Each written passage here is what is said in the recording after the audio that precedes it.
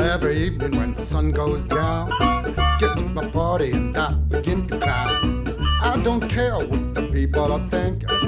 I'm not drunk, I'm just a drinking. I say I'm up another round. Hello and welcome to A Toast to History, Romance and Mystery, where we chat about reading, drinking, geeking, and living the writer's life. I'm Kerrigan Byrne, and I write historical fiction for St. Martin's Press, and I'm also an indie published author. Today on the program, we are toasting audiobooks and taking a peek into the sound booth. We're joined by the incomparable Derek Perkins, professional narrator extraordinaire. A little bit about Derek. He became a narrator in 2012, a move helped by his knowledge of 3 foreign languages, a facility with accents, and a lifelong love of the written and spoken word. In 2016, he won an Audie, which, if you didn't know, is like the Oscars of the audio profession. So that's for his narration of The Highwayman by yours truly, I'm very proud to say, and has additionally been nominated for an Audie for his narration of Unruly Places by Alistair Bonnet. Am I saying that correctly? Bonnet, but Bonnet. That's okay. fine. Yeah. It sounded like it might need to be French pronunciation, but I was incorrect. Okay. Yeah, it sounded better that way, actually. Bonnet. Okay. My apologies to Mr. Bonnet. So you are a double finalist in 2014 and 2015 for the Society of Voice Arts and Sciences Award in 2 categories, and if that wasn't enough, Audiophile magazine named you Best Voice in Biography and History in 2014 and 2015. Yes, and because I'm British and completely immodest, I will add 2016 too. Oh, congratulations! Well, welcome to the program. I'm so thrilled to have you. Thank you so much. I've been looking forward to doing this, and I know it'll be a pleasure to talk with you. Well, thank you. This is the most important question I'll probably ask you today. What are you toasting with? What's in your glass? What I've got is, so I thought about this actually, and I thought, well, here we are, we're talking about audiobooks, sure, but a lot of the books I've done have been romance, and of course a lot of those romances have been Highland, set in the Highlands, so I thought I've got to have a whiskey, which I love anyway. So I am drinking the Macallan 12 years old single malt whiskey. Oh. And, it's great. That is really funny. I have a little bit of regret because I was just gifted a Macallan 15, and I thought, I should do, since he's done so many of my Scottish historicals, I should do the Macallans. And embarrassing situation why I didn't. It was all the way on the bottom floor, and I went through a really terrible leg workout yesterday, and I can't squat down anymore. So I picked something from the top shelf in my pantry. You know what? No, you have to learn to walk backwards down the stairs. Really? It's so true. Yes, it was the workout was 2 days ago, and today it's like one of those days where like the toilet is your nemesis, where you're just like, I'm just not sitting or standing. I'm just gonna pick a spot and stay there for the rest of the day. Okay, well, so I am drinking a Michael Collins blended, which is kind of my go-to. It's smooth. It goes with everything. Good old Irish whiskey. You know. Yeah. Good on you. Yeah. So, here's another question I have for you. Do you spell whiskey generally with a Y or an EY? That is a very good question. Whiskey with an EY. I know I'm going to get this wrong, but I'm going to say it anyway. Whiskey with an EY, I believe, is Scottish. Whiskey with a Y, KY, is Irish. It's the way the Irish spell it. I just knew you would know that. Okay, well, actually, I didn't even mention your numerous Audiophile Earphones awards yet. So how many of those have you collected now? Like, you probably have to have built a couple of new shelves. Yeah, an extension to the house, actually. No, you know what? Funnily enough, I was just updating some stuff because I'm just about to redo my website completely, and I found another one. So I now have 10. I thought I had 9, but I have 10, and I'm speaking flippantly, but I can't tell you how much that means to me, and not honestly, not because I like, I think it makes me more important or whatever.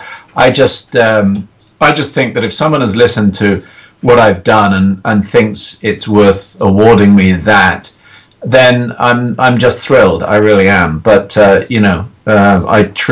don't do it for the awards. That it's a wonderful, nice add on. But I'm very happy to say, yeah, I have 10 currently. That's wonderful. You deserve every single one. Well deserved. So, because of your extensive success and experience in the business, you've recently published an audiobook narration manual. It's sort of a guide for anybody wanting to break into the business of audiobook production and narration. Can you tell us a little bit about what prompted you to do that and where we can find it? Yeah, well, briefly, it's something that came out of partly my own experience, because when I tell everybody, I wish I could tell you that I changed my career because I did a pinpointed, laser-like marketing exercise to determine where I should go next after I got laid off a few years ago. Mm-hmm. But I didn't. I kind of found my way into it through a long and tortuous process. But so I can't kind of say what I mapped it out ahead of time. But having done it, having found audiobooks, and then having gained experience and learned how to set up a studio and started recording and so on, the more I was talking to people at audiobook type events and online and elsewhere, the more I was getting asked, well, how do you get into it?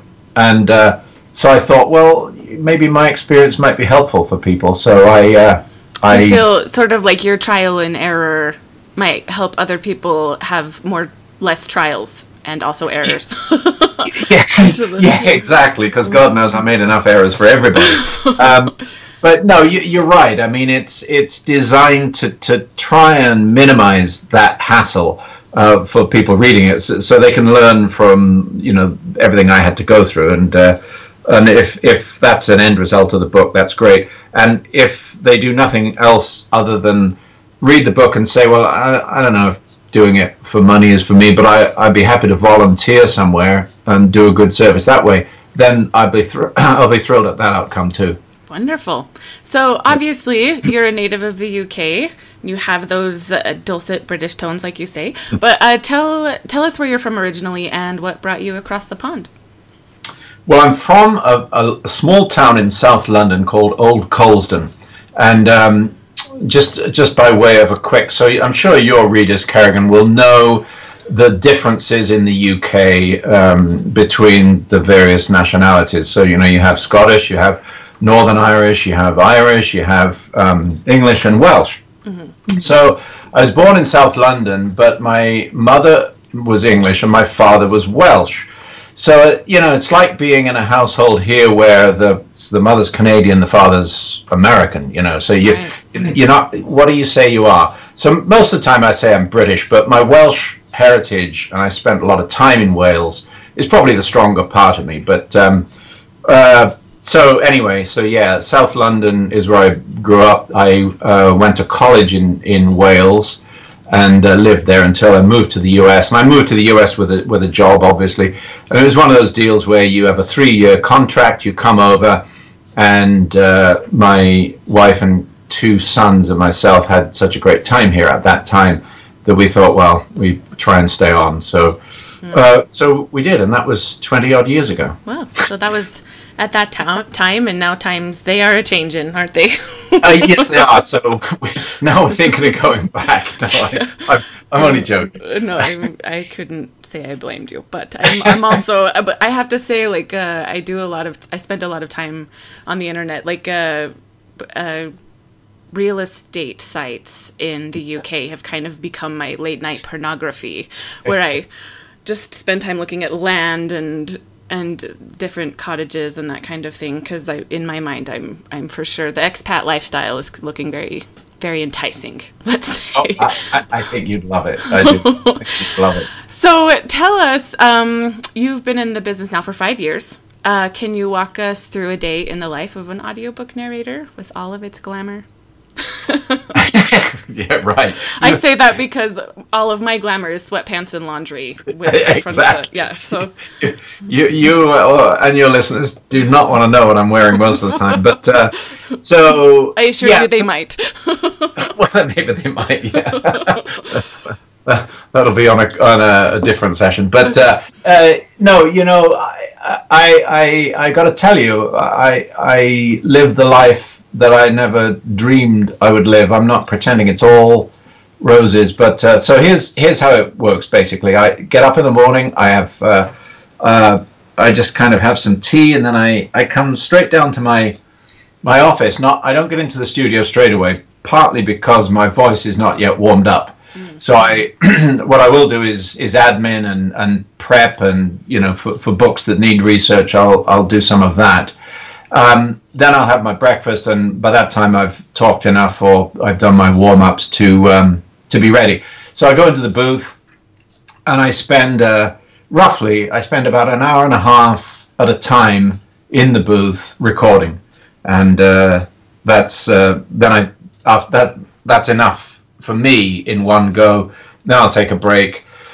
So I take a break mid-morning. I take a break lunchtime. And lunchtime is when I work out, by the way. So I take an extended break then. Mm-hmm. And here's the weird thing. Even though I'm working for myself and, knock on wood, things are going really well, I still agonize over taking an hour and a half at lunchtime to include a workout time. It's like, what's wrong with that? No, I tend to have the same problem. It's when you have to be self-motivated, you're less willing, I think, to stick it to the man, because the man is you.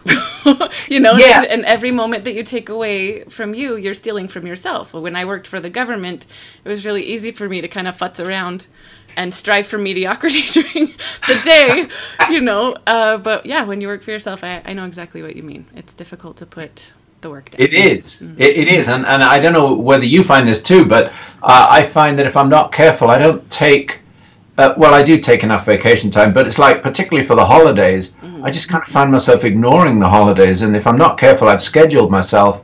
And then my wife says to me, I'm off on, Labor Day or whatever. And I say, well, I got to record a book. So you're right. It gives you a different perspective on it completely. But in any case, that's my schedule basically. And I repeat that in the afternoon. So I do 2 recording sessions in the afternoon, take a break mid-afternoon, and then that's it. I'm cooked. And you generally have the evening too. Well, I'm sure your voice just runs out. I mean, after so long, there's probably just... I definitely know that my brain does. I feel like there's a certain point where I just kind of run out of words. I imagine your voice sort of just runs out as well. And it's interesting you say that, because again, knock on wood, but it's not my voice that runs out, it's my brain. I just can't maintain the level of concentration and performance that I want to, and so I just won't push it past that point. I haven't had a problem with my voice so far, so I don't want to jinx it. But and one of the reasons, I think, is because when you're speaking into a microphone, mm-hmm. it's a lot easier, and you don't have to project anything like as much as you might if you're treading the boards. You're an actor on a stage or whatever. Sure. Yeah. So other than an intrinsically fantastic voice, what are some other skills that need to be established and developed in order to maintain, or in order to become a successful producer or audiobook narrator, in your opinion? Yeah, that's a big question. I guess it's a bit like me saying to you, look, how do you become a writer, right? There are a lot of parts, right? Other than sure. You need that element of lunacy, I think, in my profession. I can't speak for you, but you. Oh, absolutely. Well, I mean, you're almost, to me, when I listen to what you perform, and I say the word perform because it feels to me like you are an actor in a one-man show. There are so many voices, and I feel like that's the one thing I'm in awe of when it comes to audio acting is you are almost putting on a play in which you are every character. Yeah, and that's one of the absolute delights of it. And I will, you and I have talked a little bit about this, but I love the fact in your books you have such a variety of characters. So sorry. And I can't. No, it's the opposite. Honestly, I can't tell you how much pleasure that gives me. And you're right. It is a performance. The thing that's different about audiobook narration to acting is simply the way in which you project yourself. The performance has, it's a weird thing to try and explain, but basically it's the performance in the booth has to be big, but it can't be big like it would be on a stage. So you've got to limit the projection, and you obviously can't fling your arms or your body around too much. But you're absolutely right. Oh, I do that, by the way. From time to time, I'll fling my arm and then I'll tap something, so I have to stop and rework. But there you go. I mean, it's a good sign, which means that I'm into the spirit of it. But I would answer your question too by saying that one of the things I always say to people when I'm talking about audiobook narration, a lot of the time people think that it's the same as voiceover. Mm-hmm. And I say, well, it's not at all. So, audiobooks to me are like marathons, and you're not going to get anywhere if you sprint out of the gate. You rush it, and you set a pace that you just can't maintain. So there's a lot of stamina that's involved in narrating an audiobook. Obviously, you need to be prepared to do your preparation. You've got to understand the book. You need to know where the author's coming from and all that good stuff. But you've got to, and not everybody has this. Some great actors can't handle being closeted like that for hours on end, as opposed to what they're used to doing. So there's kind of unique things about it. But that segues into a really good question. I had Trudy from Brisbane emailed me, and she would like to know not just what your narration schedule is like, which I imagine means how long does it take from start to finish of an audiobook. Does it take you? And then how much editing is involved in an audiobook versus voiceover narration? I mean, how you said you have to stop yourself if there's a little ping in the background, or maybe how often do you have to do that? Oh, more often than I wish. You'd be amazed what stops you. So the obvious ones are you make a mistake, and then obviously you stop and you re-record. But I get at certain points of the day, my stomach decides it's going to start gurgling, and that's a nightmare because the microphone will pick that up. The microphone will pick up stomach sounds. Oh well, it will. It's amazing. So you have that going on. Like I said, if I fling my arms around a bit too much and I ping a light or something. The other thing that really annoys the hell out of me is the desk that I have my monitor on. For some reason, it likes to just emit these almighty cracks from time to time. So I'll be right in the middle of it, and then all of a sudden it's a crack, and I have to stop and re-record.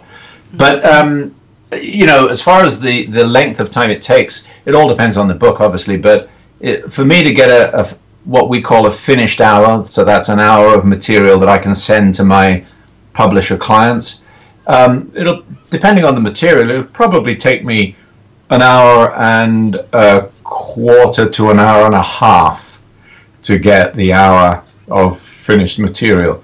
So about half again the time it takes to record the actual book. Yeah, and you'll hear narrators say they take 3 hours to get one or 4 hours to get one. So I don't know what they do, and I may be lucky, but for me it's like an hour and a half tops. Let's just say you're that good. So, well, I'll take that and I'll drink to that. Here comes the Macallan. Exactly, Sláinte. Okay, so another question from a fan, Margaret from Pennsylvania, was wondering about what your favorite and alternately your most challenging accents to narrate have been thus far. Yeah. Oh, God. There have been a lot, but I will tell you this. All of yours. Actually, I'll come back to yours in a minute. But there are two that there's one that I really enjoyed doing, and it's a thriller series by an author called Robert Goddard, and his main character is called James Maxted, and he's this guy who's got a slight Scottish accent because of his heritage and having lived in Scotland for a little bit of time, but he's mainly kind of English, but he's got a bit of a Scottish twang, but he's a very cool character, and he's not a James Bond type operator, but he's just a cool dude, cool character, someone I really like. He's got a lot to him, you know. Yeah. So that was a lot of fun to voice. But I will say, honestly, coming back to yours, well, one of the ones I loved was the Hunter, right? Christopher Argent. Oh, yes. And it was so different for two reasons. One is the way I chose to do it was to make the voice a little bit huskier than I would normally do, and a little bit sort of monotone in a way. Yes. But he had this whole dark side to him, which was great for me to play with and try to get that sound coming through in the voice. So I really liked that. And then there was the other one in that springs to mind is Jock, which was, I think, in The Highwayman, wasn't it? Was it Jock? He was a Scotsman. Anyway, I should have looked this up. Oh, you're so fine. But in any case, I decided to do him as like a gruff old Scots guy, and I don't know. You wrote him. He was such a lot of fun. It was great. He was a lot. Murdoch. That's what I think. Murdoch. Thank you. Yes, Murdoch. Yes, I was like, no, you're totally right. I think he has a short first name. It might be Jack Murdoch, I think. But he's right. Yeah. I loved the way. I loved the way you voiced both Argent, particularly because I had worries about that because in my mind he was so kind of monotone. He had a flat affect. Yeah. And I kind of modeled him after, you probably don't watch this, but Dexter, who was a serial killer on Showtime. Okay. And he kind of had the same issue where he's sort of a somewhat high-functioning sociopath that doesn't really kind of made so by trauma, and he doesn't really understand the emotions of other people, and so he sort of he tries to emulate them and fails often, and I feel like you pulled that off just swimmingly, so thank you for that. Glad to hear it. Thank you. I have to say, and I know this was something I was going to ask you later, but I have to say my favorite character of mine that you voiced, I think just because I felt bad for making you try, was, and I forget his name, but he's the gay best friend in A Righteous Kill. And I thought to myself, I remember writing this, and I remember you saying, yeah, I'd be willing to do that, and I'm like, okay, and I remember thinking the moment, like, we kind of signed that contract, thinking like, oh no, he's going to have to, I don't know how Derek of the like husky British voice is going to pull off, this very effeminate, like very kind of sparkly, fabulous man, and you did such an amazing job, and it's still one of my favorite moments. My favorite audio moments of yours. So. Oh, I'm so glad. I'd forgotten that one. That was great. Yeah. Yes. And again, I'm sorry for all of the times I tried to make you do Boston accents or something. No, don't. Yeah, the Boston accent, yes. If I never have to do another one of them, I'd be very happy, but I will keep trying. So, let me think. So how many different genres then, other than romance, because you've kind of I want to say become just this superstar in the romance and especially the Scottish historical romance genre, but you narrate over many genres. So how many would you say that is? Depending on how you count it, basically it's about 8. It goes from romance. Obviously, there's history, there's mystery, there's fantasy, there's biography, and then there's sort of generic fiction and non-fiction, and I also do philosophy/religion too. So I really go across quite a broad spectrum, and as I say, non-fiction as well as fiction. But you're right. I've done what have I done? About 30 romance books, which isn't actually the most in any genre, but it's one that I do seem to have found a little bit of a niche niche, as we Brits would say. And I do enjoy doing the romance books. I must admit. So you probably learn. I mean, just by the contracts that you sign. Here's the question I have for you: get to kind of go out and look for something that you would enjoy, or does a production company or an audio company bring the books to you for auditions? How does that exactly work? Yeah, exactly the latter. They will come to me and say, we have this book, and I would say about 80% of the 90% of the time, maybe they'll say, right, if you want to do it and you can meet the schedule, it's yours.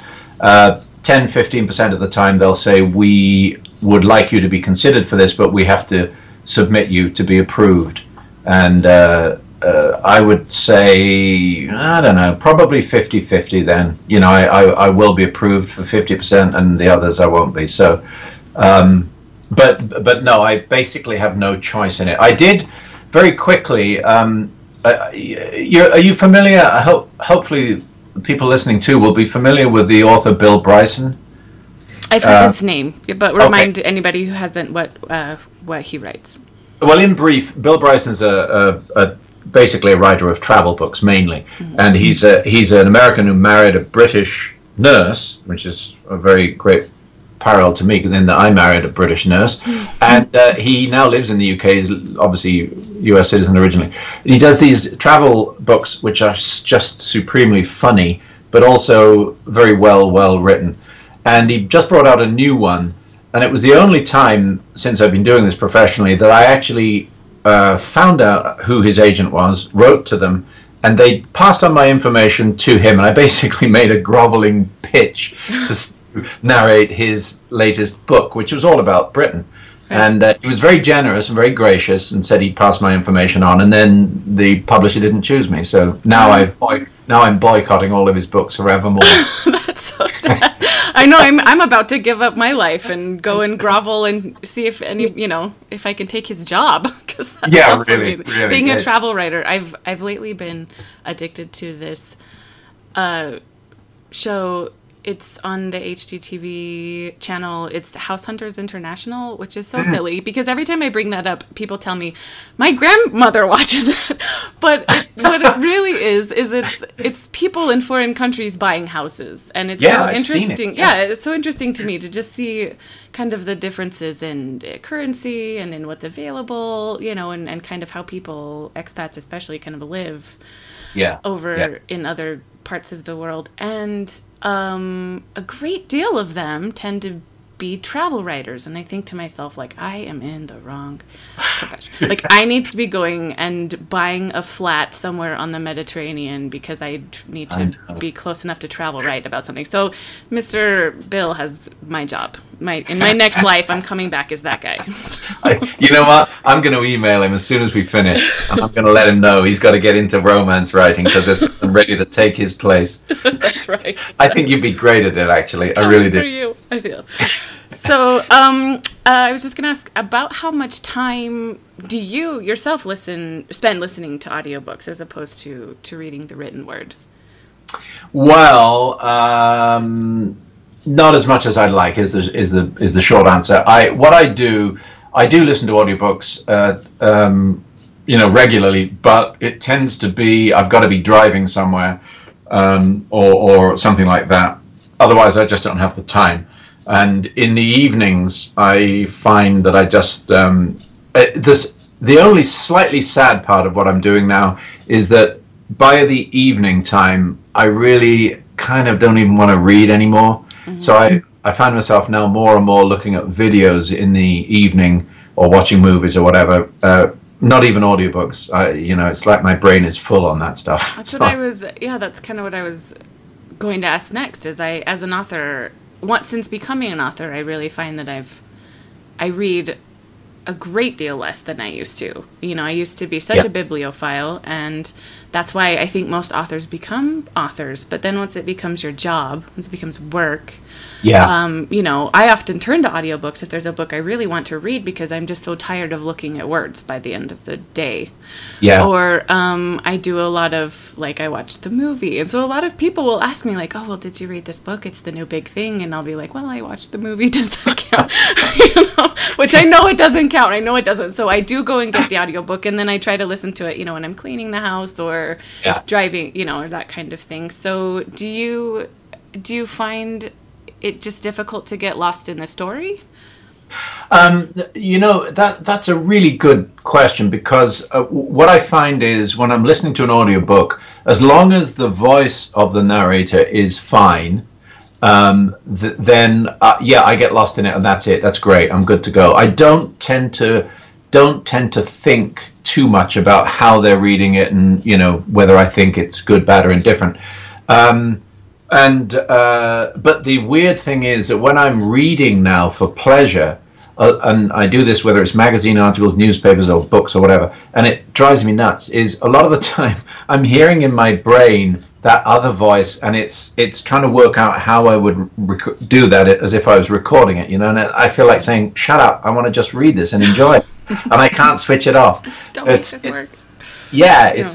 It's a weird thing. So I can understand your situation totally. Yes, I don't mean to edit other people's work, but no. I'm either editing, thinking to myself, well, I would never get away with that in a book, or I'm thinking, how do you structure a sentence like that, and like if I rub it on me, will it, can I, like, by osmosis, can I take this? It's one way or the other. Yeah, I just don't. It's really difficult. I think it takes a lot of different writing. I think it's fiction, honestly. I've spent my time these days reading a lot of nonfiction because I don't do that with research or with biographies and nonfiction, that kind of thing. Right. That's interesting. Yeah. So that's your escape hatch, as it were. Yeah. Well, I guess that's a small price to pay for what we enjoy doing, though, right? Yes. Very much. We are living the dream. Well, Derek, It's been about half an hour, so it's been an absolute pleasure having you on with us today. Before I go, I want to ask you to let us know where we can find you online, and if there are any upcoming releases or events where we can see and or hear from you. Yes. I'm online on the web at thederekperkins.com. My Twitter handle is at Derek Perkins, but with a C, not a K, because I couldn't get the K. And Facebook is at Derek Perkins Audiobook Narrator. And I am, I've just finished quite a neat series of romance novels, actually, by Julia London. She's incredible. I enjoyed doing those. It's Hard-Hearted Highlander is the last one I did, and then I'm jealous of her title. That's a good one. And I am a fan of the alliteration. So hard-hearted. Yeah, say that 3 times after you've had too many Michael Collinses, right? I don't think I can. And like I said, I poured myself 2 fingers, and I'm going to need a refill. So there goes out the window goes the moderation. Oh well. There we go. The next one should be really good. And then just quickly, I've also done a couple by Isabel Cooper recently, and she's got this. It's a bit like the zombie thing, I guess, but she's got this Highland dragon subgenre thing going, where the hero is not only is he a brawny Scottish debonair Highlander, but he is also a dragon. Yes. And so it's a really different twist on it. They were quite... I think we can thank Game of Thrones for this kind of rise in the dragon. Right. Subgenres. Those are a lot of fun. Those mythologies can be interesting. Yeah. And so you're going to make a couple of personal appearances as well. Is that right? I am. I was invited to the Virginia Festival of the Book in Charlottesville. That's if anybody happens to be in the area, I would be delighted to see you. It's on March 25th, which is a Saturday at 12 o'clock. And I'm on a panel there, and we're all guys, and we're all talking about